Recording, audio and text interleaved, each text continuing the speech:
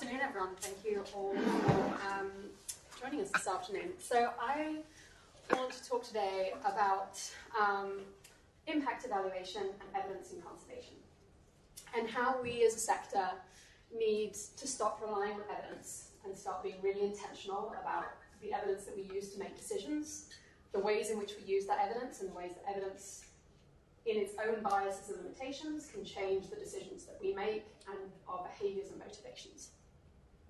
And I'm going to focus in on impact evaluation today, but some of the things that I'm talking about are also present in other types of monitoring evaluation. So the impact of conservation is widely debated. For any intervention that you care to think about, marine protected areas, payments for ecosystem services, certification and standards, there is a debate raging in the literature about their impacts. That debate will range from concerns about their ecological impact through to concerns about their social impact. And you'll usually find a vocal group of people saying, these are great, there's a win-win for conservation and poverty, we should do this everywhere, all the time, in every possible place. And then you'll find an equally vocal group of people on the other side of the debate saying, these are terrible, awful idea, don't do this anywhere, ever, under any circumstances. And often the problem with this debate is that they're really long running. Some of the debates about protected areas have been running for about 30 years now. And there's relatively little sign of us coming to a resolution because we rely on anecdotal evidence largely. It's case studies that have differing levels of documentation. People have their own touchstones that they all like to go back to, their particular case studies that speak to their particular argument. And that becomes really problematic for an organisation like WWF, because not only are we part of that debate, but we're trying to make decisions based on the consensus of that debate. And that means that for the most part, and this isn't true everywhere, a lot of decisions in conservation are effectively a shot in the dark. And Arun Agrawal and Kent Redford wrote an amazing working paper back in 2006 that basically says, we really don't know what we're doing. We work on guesswork and hunches, and we really need to fix this. And a decade later, we've made some progress, but we're not anywhere near where we need to be. And so impact evaluation has emerged as one potential mechanism for building a credible evidence base in conservation. It's something that we've adopted from other sectors, health, public health, education, and social development. And it offers a whole lot of promise and potential, but a whole lot of pitfalls too. And so what I'd like to do today is talk you through some of that promise and potential and highlight some of the pitfalls and think about how we might go about navigating that for conservation. So impact evaluation comes in many forms, but the type of impact evaluation that people are most excited about in conservation is called quasi-experimental impact evaluation. And what this allows us to do through a series of statistical techniques is estimate the causal effect, i.e. the impact that we can attribute back to the intervention that we're interested in, of an intervention that's not placed randomly on a landscape or a seascape. So think about this as a reverse-engineered random controlled trial. So in medicine, when we want to test the effectiveness of a drug, we assign people at random to a treatment group and at random to a control group. And the randomization means that their characteristics are going to be roughly the same. And so any difference in outcomes that we see is due to the drug. Now, randomization is possible in a small number of cases in conservation, but for the most part, randomizing conservation interventions would be a terrible idea. Randomizing where we put marine protected areas on the ocean is not the best way to conserve biodiversity. So we need to do something else. We need to use those rules of thumb and decisions that we made about where to put an MPA to also find ourselves a control group. And that is effectively what a quasi-experiment is doing. It's reverse engineering the equivalent of a randomized controlled trial at large in the world. And it does this by controlling for the factors that affect participation, so where we put a marine protected area versus here versus there, and also the factors that might influence outcomes. And it does this based on what's known as the Neyman-Rubin causal model. And impact evaluation is a literature unto itself. It has a language unto itself. And most of that masks what is actually a surprisingly simple and elegant idea. That impact is simply the change that you see in the site that received your treatment minus the change in the site that didn't. And so that seems like a really simple thing to achieve. But there's a couple of really tricky assumptions that we have to handle when we do quasi-experiments.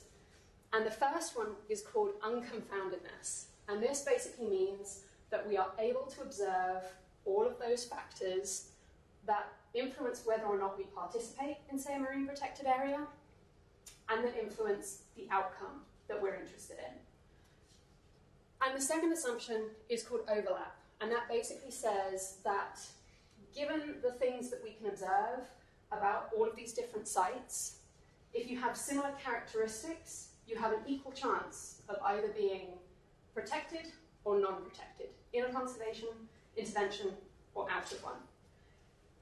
At first glance, these seem pretty simple, but unfortunately, actually getting a handle on these and meeting these assumptions is a relatively tricky task, and it only works in a relatively small number of conservation interventions. And so what we're effectively trying to do in controlling for these, or meeting these assumptions, is controlling for what we call observable bias. So those factors that control participation and outcomes.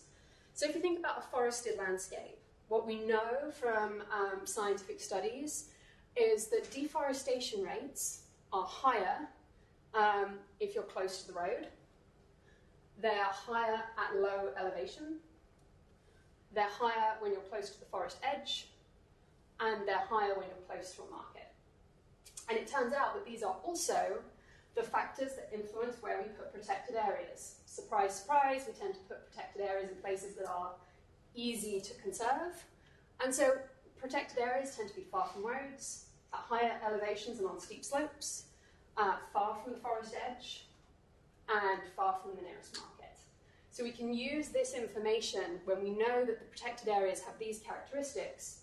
We can use these factors to go search across the landscape and look for similar controls, sites that could have been protected but just weren't by chance. The second thing that we're trying to control for when we design a quasi-experiment or any kind of impact evaluation is the interaction effect. So the idea that no conservation intervention is an island. So they are affected by and have effects upon the landscape or the seascape in which they're situated. And this interaction effect can go both ways. So for example, you can see a spillover effect, and I'm not quite sure why the ocean is purple here, but we're just going to roll with it. So for example, in a marine protected area, when we establish an MPA, what happens, and we establish a no-take zone, shown there, we kick the big boats out. And, privileged local users or small subsistence fishers in the take of fish from the MPA. Now, what can happen is inside the no-take zone, we get more fish, bigger fish, they spill over, and then the spillover effect happens outside the MPA too. So basically, we can see the effect of the MPA outside, it's sort of an increase outside the MPA. The reverse is true too, and this is something we see in MPAs a lot. You establish the MPA, you establish your no-take zone, and then your fishers move out, but they only move out so far, and then they start fishing up and down the MPA boundary. And this means that because you've displaced the threat, you'll see lower populations of fish immediately outside the MPA. So these interaction effects mean that we can't just use areas immediately adjacent to a conservation intervention as our control sites. It would be really convenient, but the reality is that these kinds of impacts, either ecological or social, tend to spill outside the defined boundary. So this is another big area where we have to do some clever thinking when doing an impact evaluation. Now, quasi-experimental impact evaluation was built in a certain set of fields. So medicine, public health were where these methods were pioneered. And they tend to have certain sets of conditions that we don't necessarily see that often in conservation. So, for example, running these kinds of quasi-experiments requires a really good knowledge of the processes that affect participation and outcomes. They require data on those things.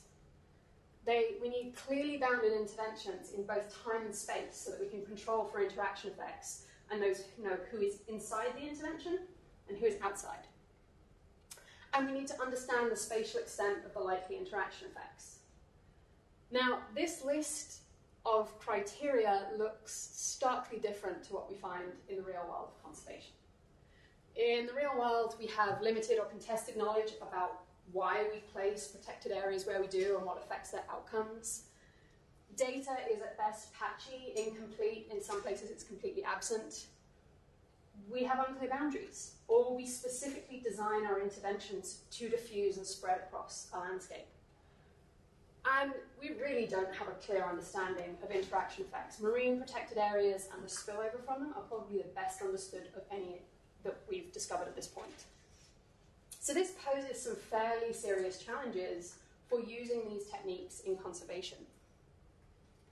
And what it generates is a huge array of disconnects. Now, I don't want you to read all of the text on this slide, but this is the first chunk of what has turned into, I think it's something like a 30-page Word document, detailing all of the ways in which conservation does not really match up to impact evaluation theory. And the point of showing you this is that when we do an impact evaluation and when we apply this technique in conservation, whether we make it explicit or it's implicit, we are making a series of judgments that lead to trade-offs. And they may be that we only apply impact evaluation in those places where the conditions are right, but that means we have a skewed evidence base that only tells us something about those interventions that are easy to evaluate. Or we apply these techniques in a more kind of loosey-goosey fashion in places where they're not so well suited, but then we bias our evidence base in a different way because our estimates may be inaccurate. This kind of stuff isn't really debated in the literature that much, and it's a big problem. And it's one that the conservation sector is going to need to tackle and come up with a collective understanding of when these techniques are appropriate and when they're not. So in all that's to follow, please keep in the back of your mind, I'm not advocating for this to be used everywhere. And I don't have an answer to any of these, when should we use it, when should we not use it, things. But I'd like to talk to you about a case study of doing an impact evaluation of marine protected areas. And we were interested in answering some really fundamental questions about MPAs. What are the social and ecological impacts? How do they vary across social and ecological?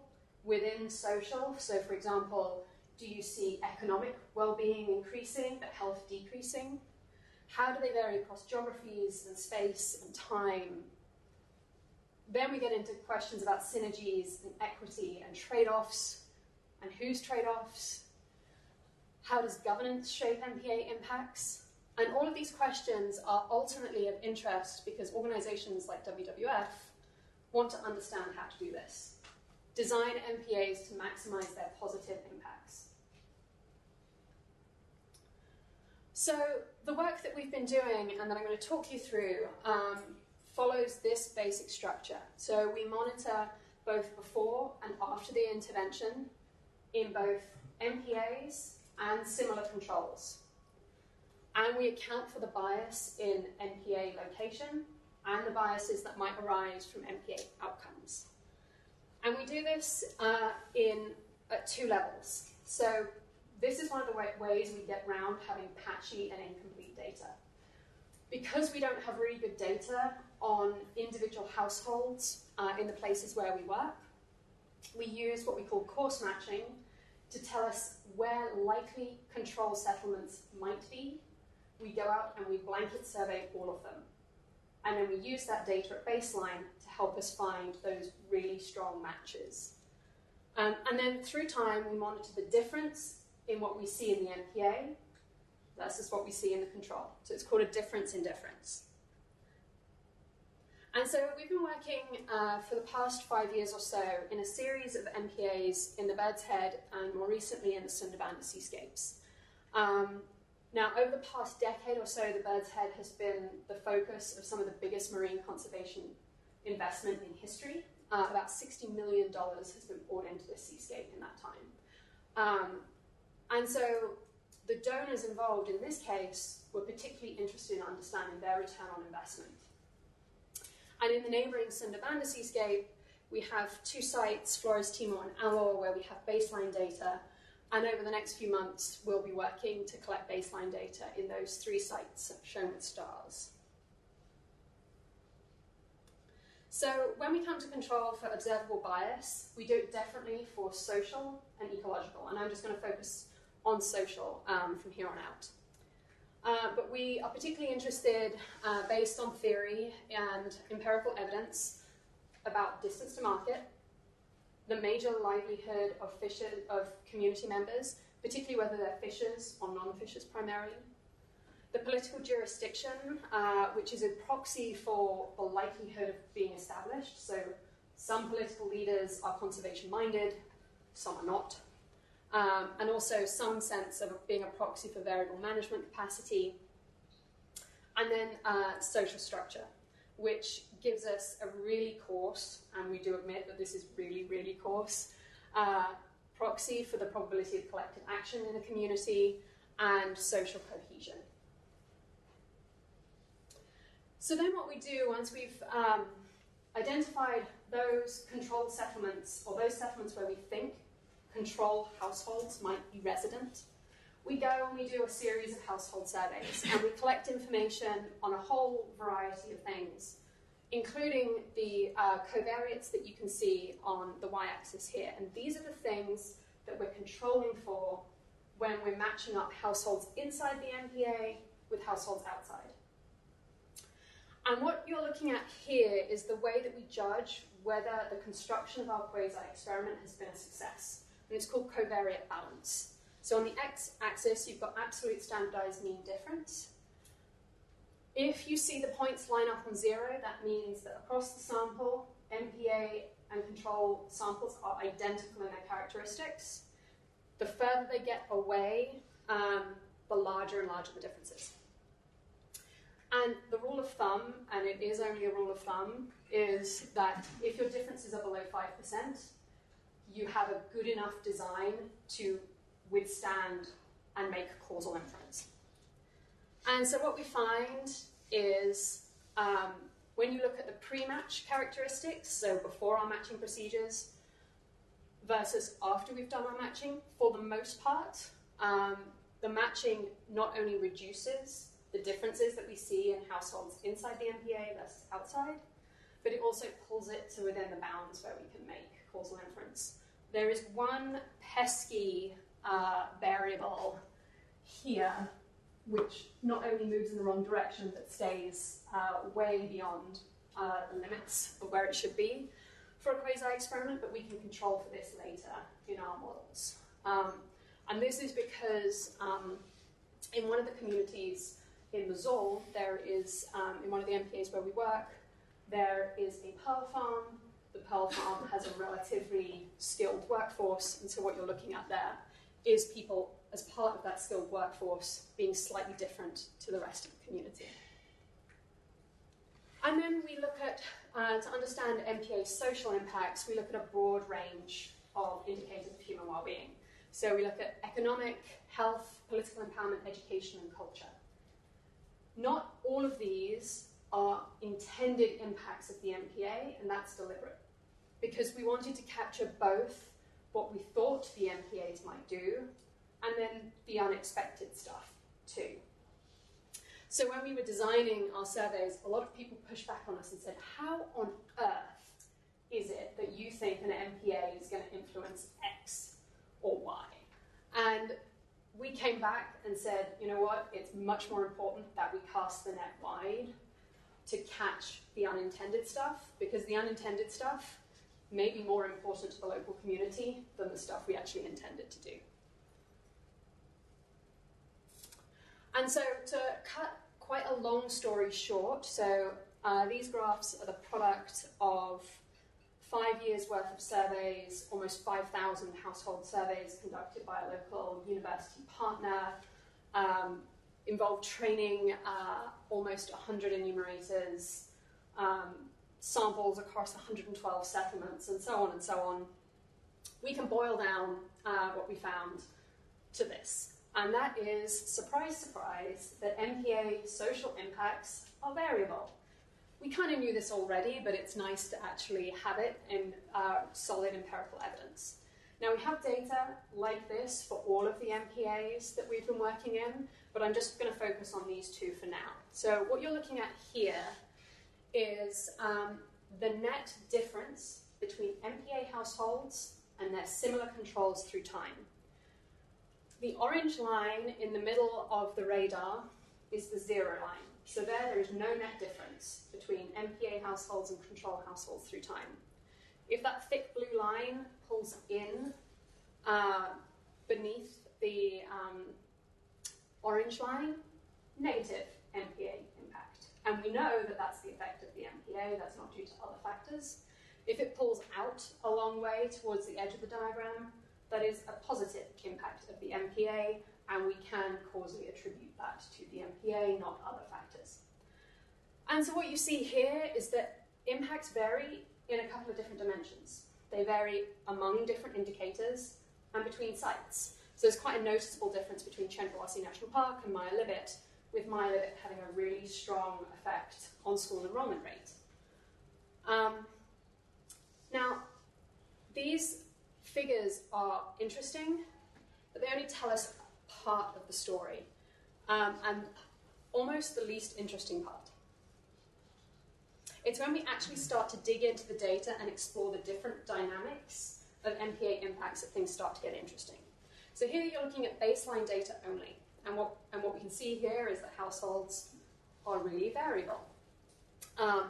Households with medium wealth typically have maybe a boat without a motor, maybe a boat with a motor and a mobile phone. The poorest households in the community have none of those assets. The richest have several boats with inboard motors, TVs, generators, and so on. Now, when we look at what's happening in Chendrawassi, what we see is that there has been a significant increase in these household assets and their ownership. In Myalibit, we see a significant decrease.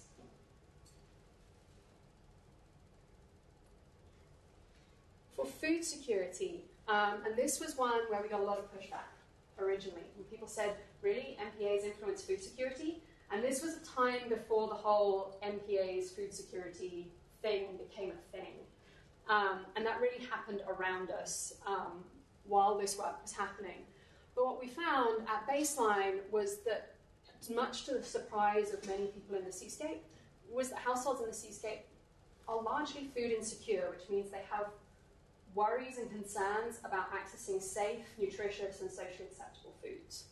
The households in that yellow block there are classified as effectively starving. These are people who are not just concerned about not having enough to eat, they're experiencing hunger that is prolonged and profound. So this is a fairly serious issue for the seascape moving forward.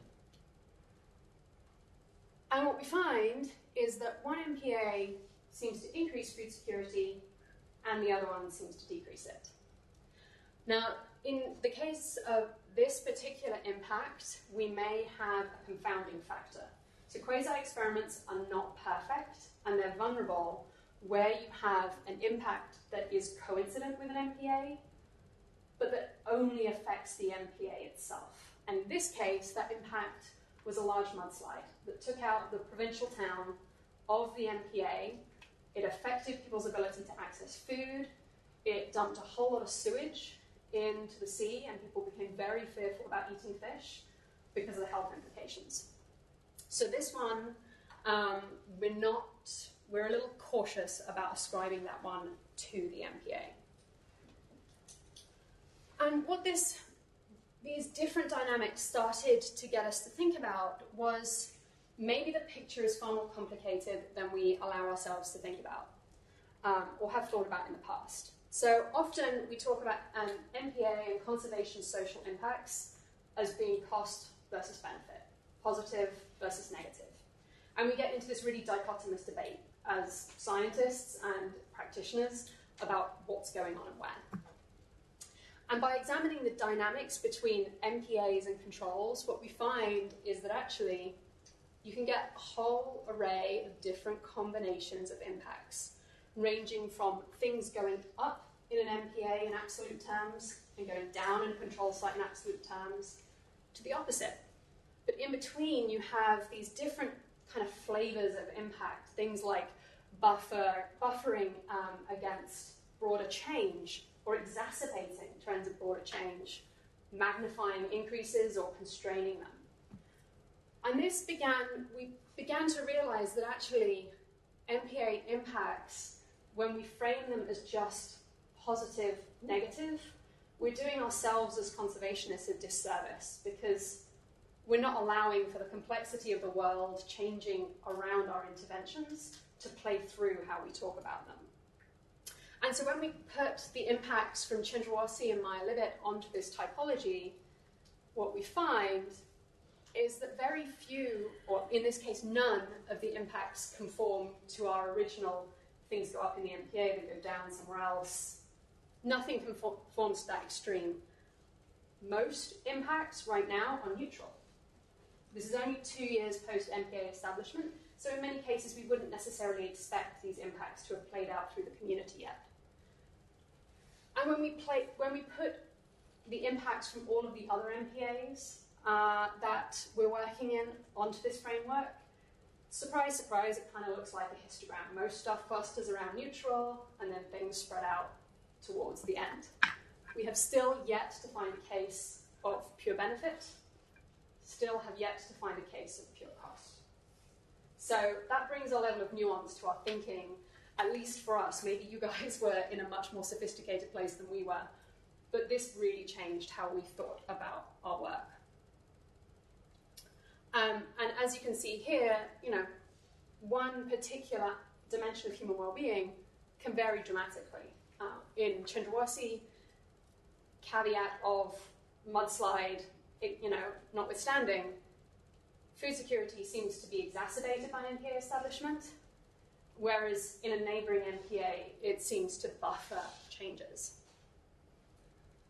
Now, one of the hidden challenges to impact evaluation is hidden bias. And this is something that it becomes a little Donald Rumsfeldian in some ways. It becomes this kind of space of unknown unknowns and known unknowns and all of that kind of stuff.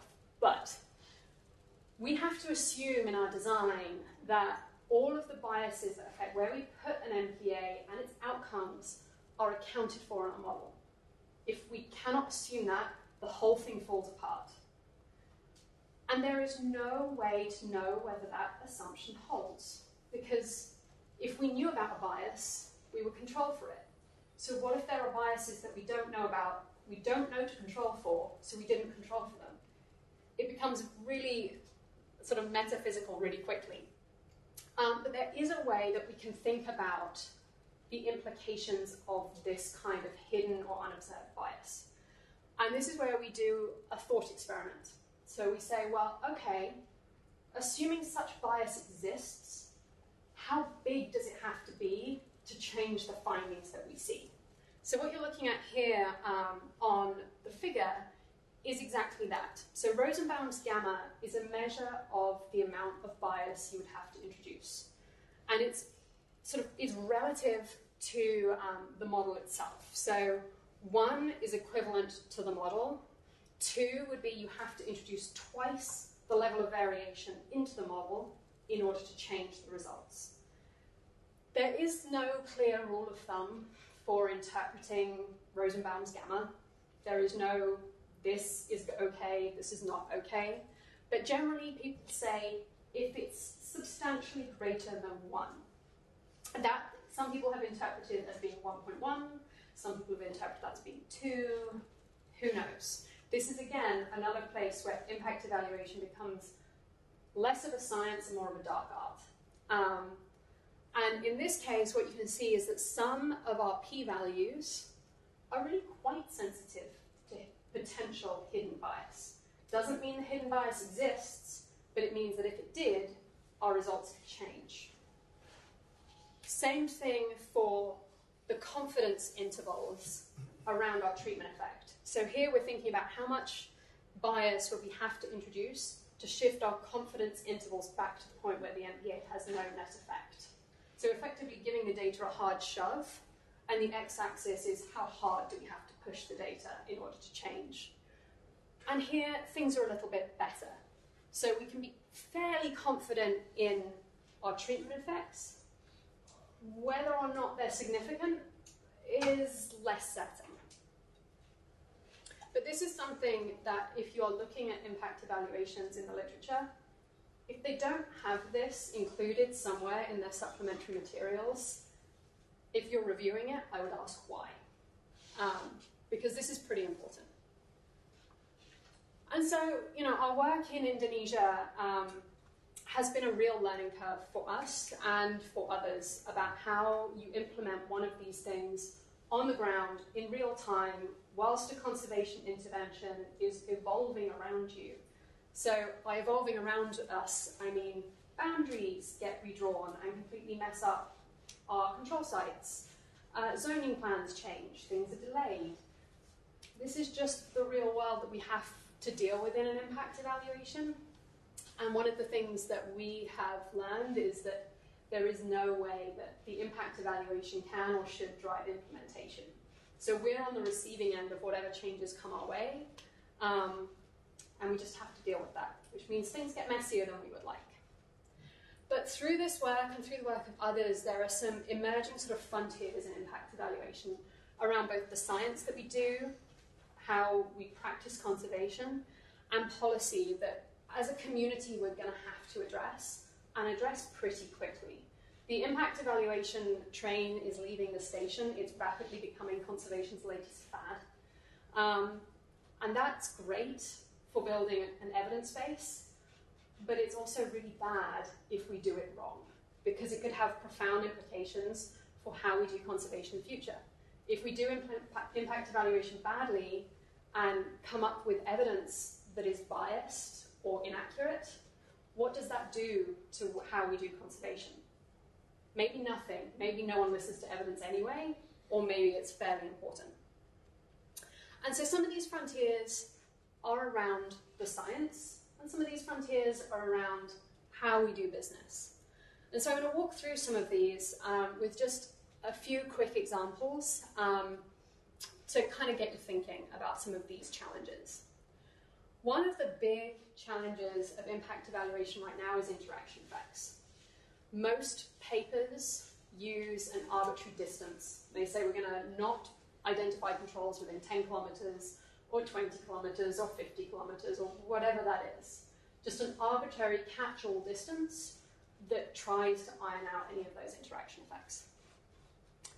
That's problematic because what people tend to do is just read the literature and say, everyone uses a 10-kilometer buffer. Let's just use a 10-kilometer buffer. That might not be the case in the system that you're working in or trying to control for the particular impacts that you're interested in. This is some work that I did as part of my PhD where I was trying to think really carefully about interaction effects.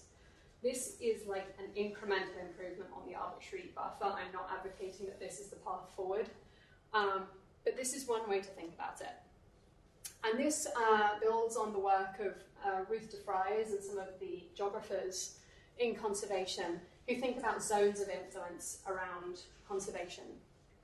And so here, what we did was identify some key interactions that we thought could influence the outcomes and of an impact evaluation that sought to look at community conservancies in Kenya.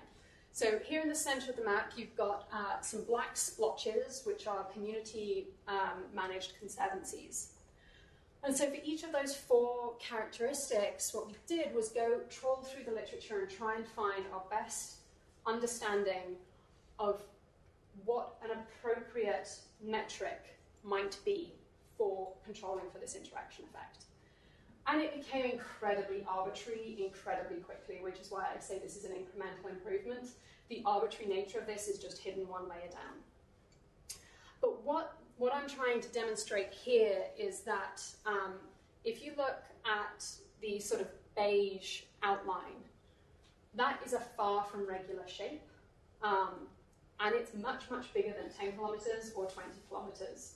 And even this was a conservative estimate of the zone of influence around the protected areas or the community conservancies.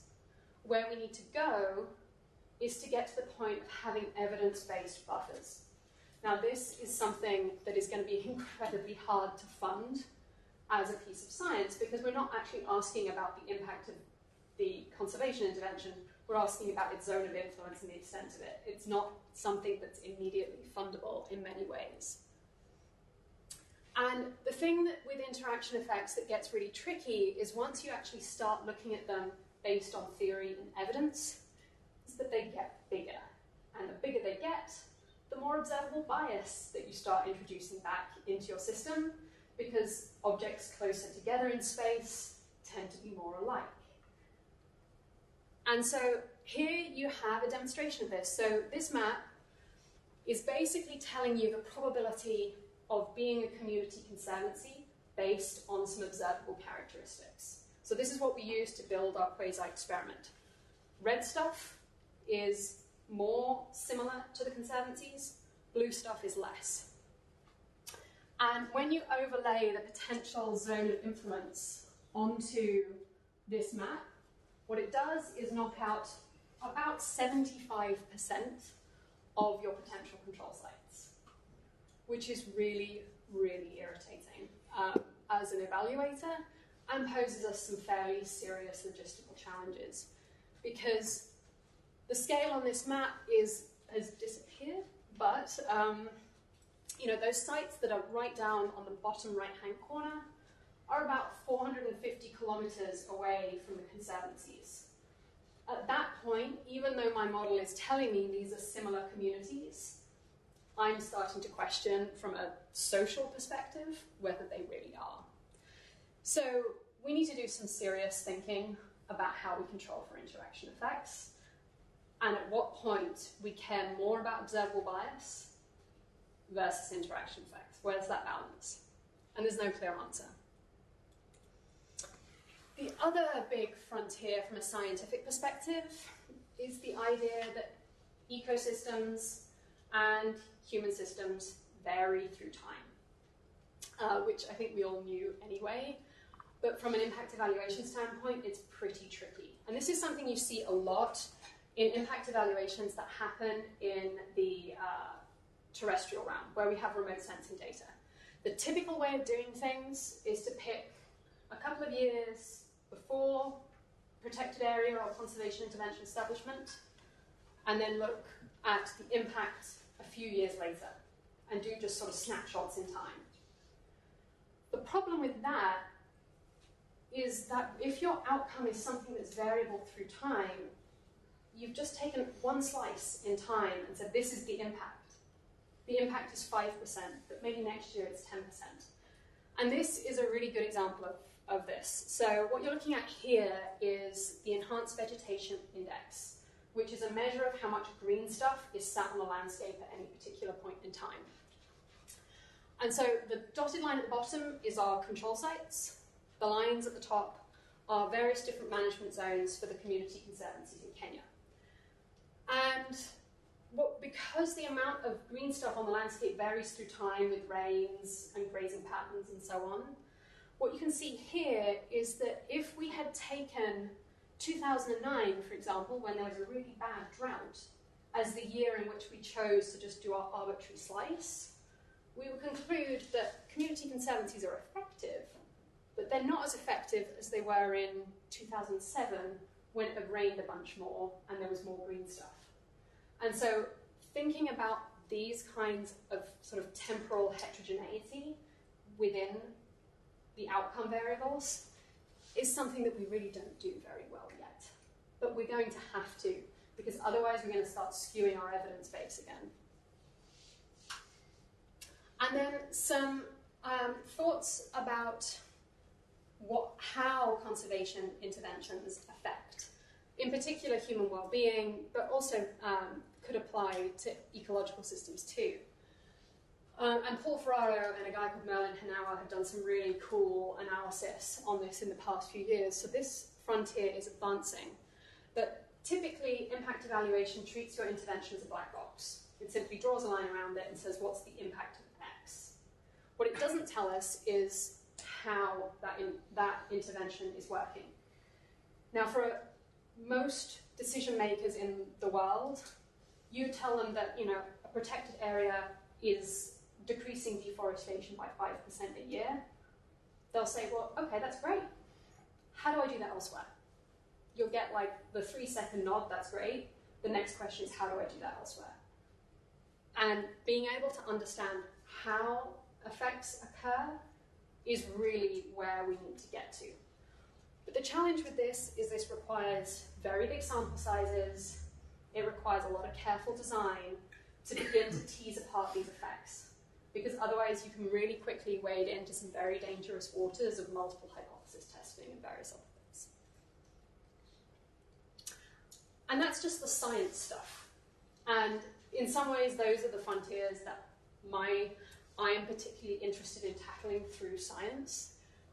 But we could tackle and solve all of those and not make 1 inch of difference about whether impact evaluation builds a credible evidence base in conservation.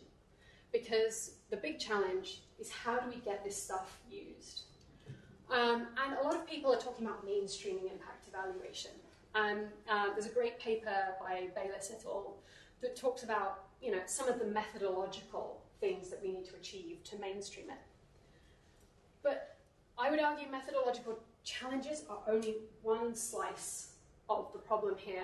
First of all, we don't even know what mainstreamed impact evaluation looks like. Does that mean we do impact evaluation everywhere for 10% projects, 5%? For all big new projects, all projects over a certain dollar amount? What does that mean? What is the acceptable standard of evidence for conservation decision making? At what point do we need this really credible evidence? And at what point is just our best guess the best that we can and should do?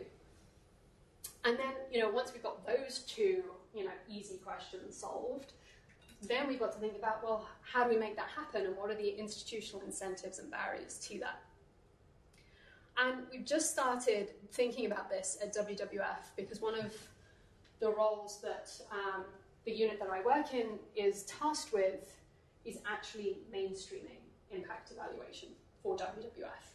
And we don't quite understand what that means yet. And so we started thinking about what are the institutional incentives of the different actors in the conservation space around impact evaluation. So broadly, there are 4 groups.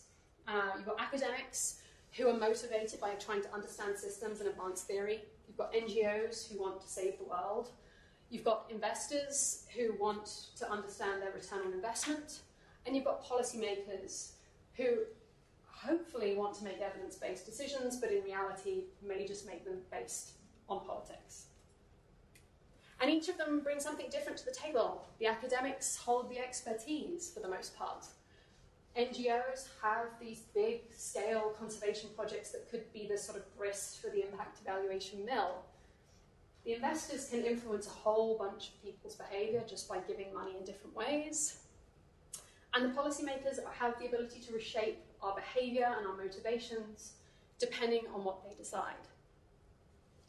But there are some pretty hefty challenges to getting these groups of people to work together, which is what we're going to need to do if impact evaluation is to go mainstream.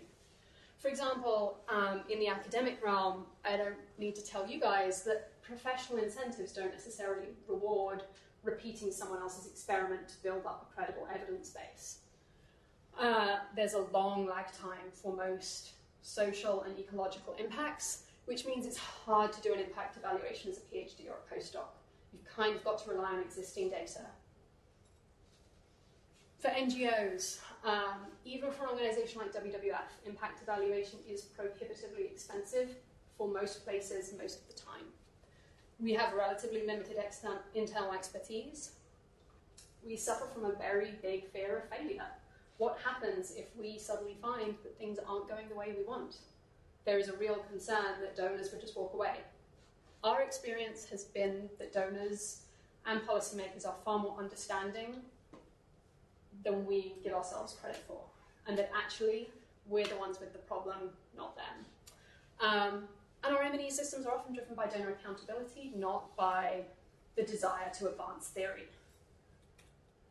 Investors, even for big donors, these impact evaluations are not cheap enterprises. For most of them, they're out of their reach, particularly if you get trapped in their science budget. Their science budgets are usually small. These things are too big.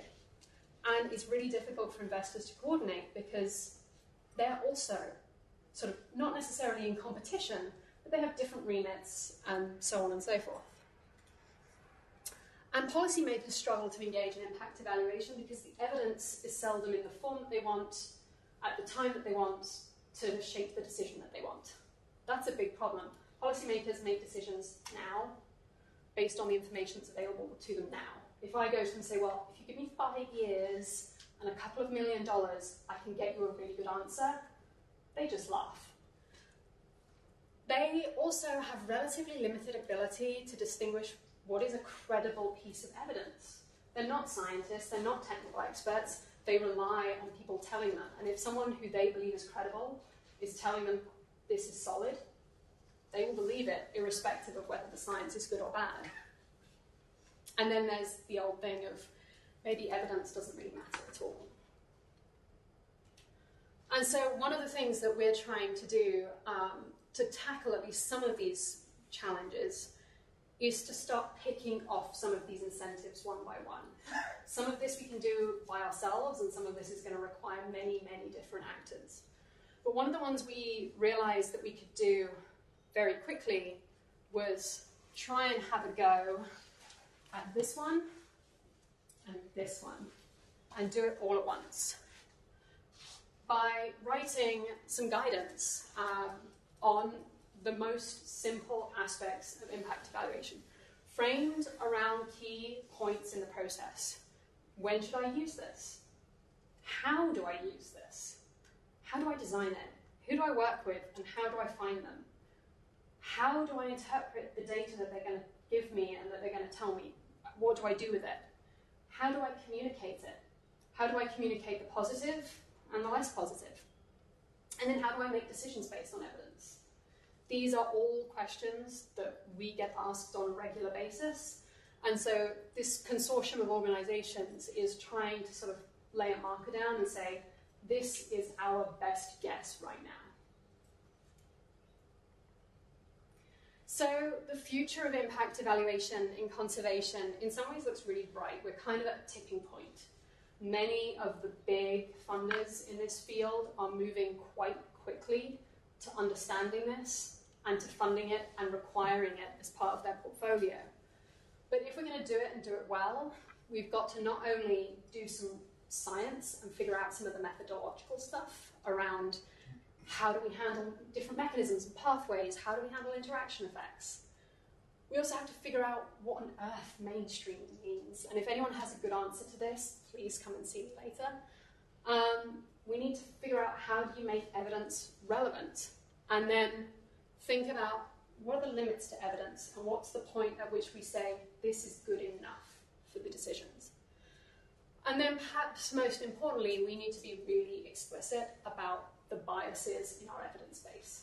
Based on the decisions that we take, what's our evidence going to tell us and what's it not going to tell us? So with that, I will stop, and there's a whole bunch of people who did a whole lot of work on this who need to be acknowledged. Thank you.